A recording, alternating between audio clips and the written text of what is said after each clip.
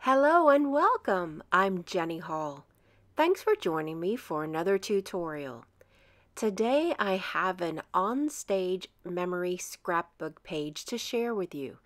I brought home some of the table decorations that were made from paper at the OnStage 2017 in Salt Lake City. I'm trimming up a few of these little pieces to cut them out and use them in my design. All of the colors are from Stampin' Up, so I know that my cardstock is going to match.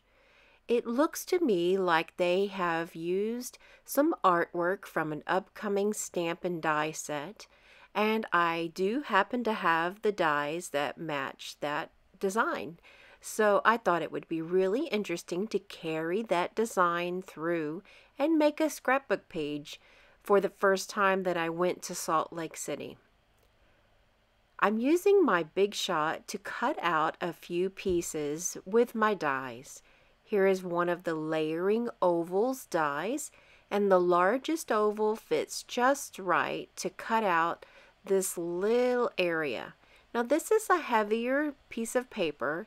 It's a little heavier than cardstock, but my dies worked well. Petal Palette stamp set is stunning, and it's going to be a really big seller. The petals and more thinlits dies match perfectly, and everything works very well with the pieces of the table decoration that I'm bringing home.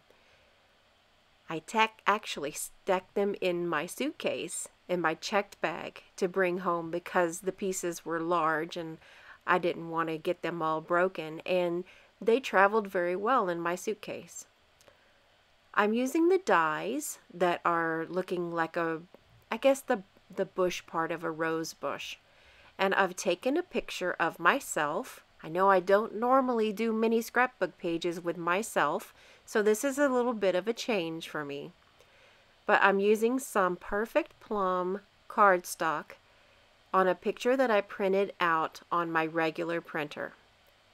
I'm using some tear and tape adhesive because it is a very strong and very sticky adhesive to hold the thick cardstock down to a 12 by 12 whisper white cardstock page. I've went ahead and put all of the tape onto the back of all of the pieces that I'll be adhering. Deciding how to lay these components out was probably the most difficult part.